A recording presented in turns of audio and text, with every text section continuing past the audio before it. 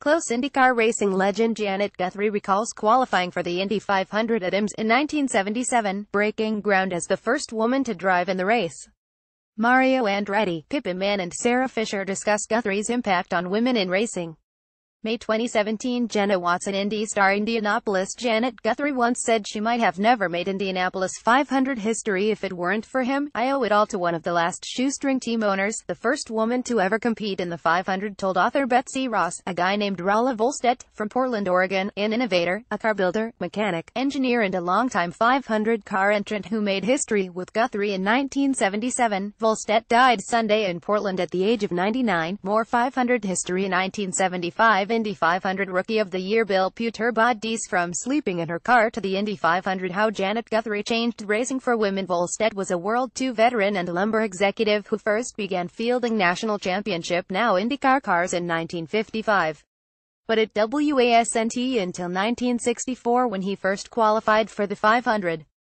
That year, according to IMS, he brought one of the first American-built rear-engine cars to contain an Offenhauser engine. Lee Sutton drove the car and it qualified 8th before finishing 15th. Over the next dozens years, Vollstedt fielded cars for drivers such as Billy Foster, Cale Yarborough, Dick Simon, Tom Bigelow, Arnie Nepper, Larry Dixon and Denny Zimmerman. Before his career as an owner was over, he would field 15 cars that started in the 500, the most memorable of which was very likely Guthrie in 1977. I wanted to satisfy my own aspiration of being the first to enter a woman at Indy, Vollstedt told People magazine in 1976. I asked around for the top female driver and everyone answered Janet Guthrie. Vollstedt first brought Guthrie to Indianapolis, Indiana in 1976, but they failed to make a qualifying attempt because of mechanical issues. The pair returned in 1977 and made history when Guthrie qualified 26th.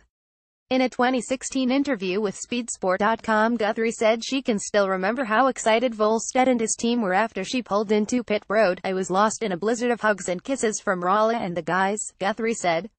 The team had held together. We had struggled through fearful adversity, but we had put Rolla's car into the Indianapolis 500. Vollstedt never had the most money and therefore never won a 500 or an IndyCar race, but he did have the honor of providing two-time Formula One world champion and 1965 500 winner Jim Clark his final IndyCar ride.